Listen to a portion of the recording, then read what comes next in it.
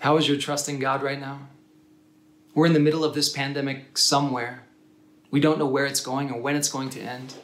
We do know that we're just 1 week away from finals.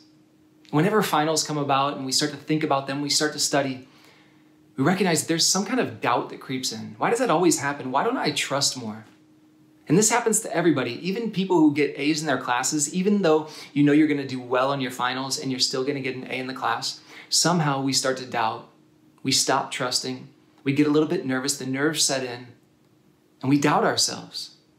So it's time that we talk about trust. What is trust and how do we do it?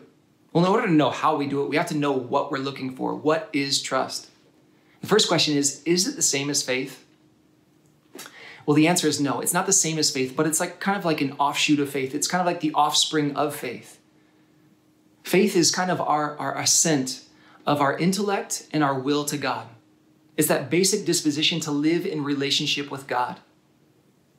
And trust is the living out of that relationship. So it's like this. How many times have you said, or you heard somebody say, I do believe in God. I believe in him. I want to be in a relationship with him. I'm a Christian.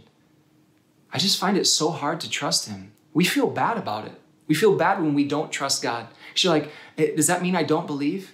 No, it doesn't mean that you don't believe. It means that you're having trouble living out of that relationship. You're having trouble trusting in his faithfulness. Faith is believing in God.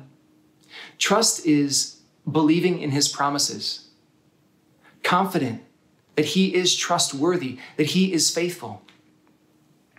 We can explain all we want about how God is faithful. Of course, we're just looking at how to trust him, how to live that out. Maybe you're in a relationship right now, as another analogy. You're in a relationship with somebody in your family, someone who lives in your house with you right now, or with a friend, or with a coworker, or with a colleague, another student that you're working on a project with. And you work with them and you desire that relationship. It's a good relationship. It's good for you. You want to be in it, but you just don't trust him. Not with the big things, especially. You just don't trust him with your heart. I just ask you, how's that relationship going? It's probably struggling on some level because there's not that fundamental trust there. There's not a living out of the relationship. I just believe the relationship is good. And what's the hardest part of our relationship with God? Is when our wills don't align with his. Meaning that God, why don't you just end this?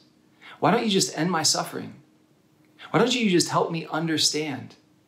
Then I will trust you. Well, we have to remember that our wills don't always align with God's will, and we can still trust him because God sees the entire picture. God sees our beginning and our end at the same time. He sees our entire life right now. And in being able to see that, he chooses our good over all.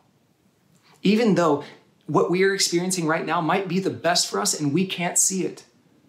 That's why we sometimes lack trust in him, because we just see what's in front of us.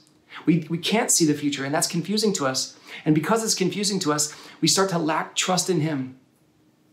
But all the more, we should trust him because he knows the end. He's the one who sees everything. Shouldn't we trust him even more because of that? But when we don't, have you noticed when we don't trust someone that we become more cynical? We become cynical about them. We become selfish at times. It's our defense mechanism. We put up walls. I don't want to trust you. And that's the danger of our faith. It's a danger when we don't trust. The reason we should trust God now and always is because he's always looking for the good of our lives, our entire lives, even the good that we can't see. And we trust in his faithfulness. That's the key to trust, is trusting in his faithfulness, and he is trustworthy. Today, not only do we have faith in God, do we want to be good Christians? Do we want to live in a relationship with him, assenting in our intellect and our will?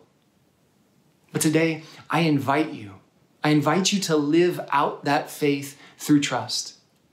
I invite you to give your life to the Lord through trusting him and knowing his goodness to you. Today, we not only have faith, today we begin again to trust.